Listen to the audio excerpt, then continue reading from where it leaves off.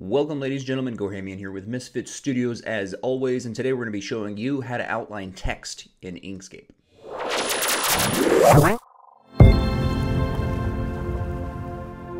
Okay, so putting an outline around text in Inkscape you can do in one of two different ways.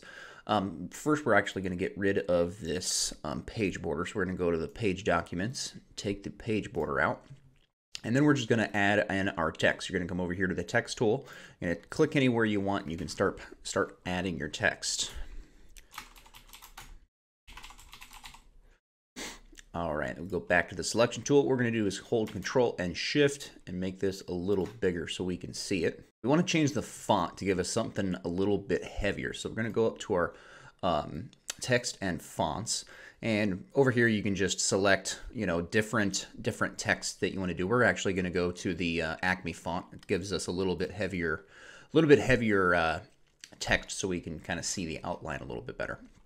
Okay, so to add your outline to your text, what you want to do is you want to actually pull up your fill and stroke menu. Okay, over here, you're going to go make sure that your text is highlighted. And you're going to actually go to the stroke paint tab, and we're going to actually go flat color. And what that's going to do is it's going to give us an outline, basically a stroke, just like with any other object that you put into Inkscape.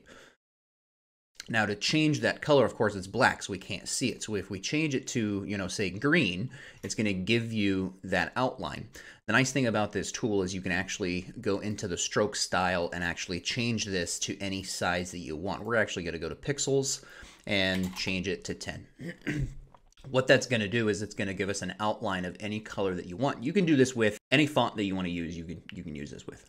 Some of the little tools over here on your stroke style, you can add those to your text to give it a little bit different look depending on the font that you're using. So we're going to hold Control and actually scroll in our mouse wheel, and so you can see these edges.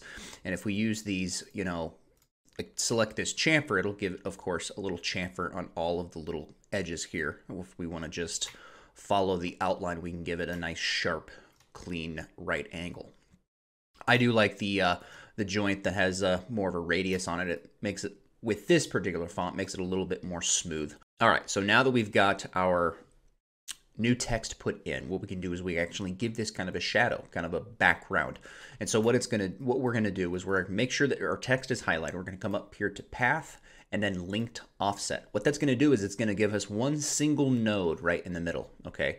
Now, we're gonna go ahead and change the background, the shadow color, to let's go like a little kind of a red, all right? So now when you grab this node and move it up, what it's gonna do is it's going to increase or decrease the shadow that this text creates.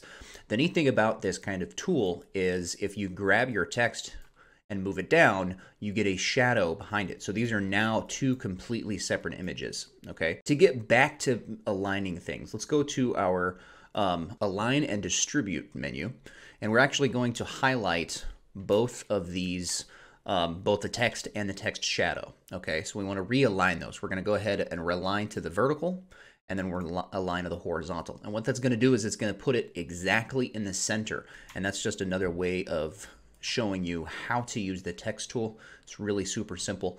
Thank you, ladies and gentlemen, for watching. Gorhamian here with Misfit Studios as always, and we will see you guys next time.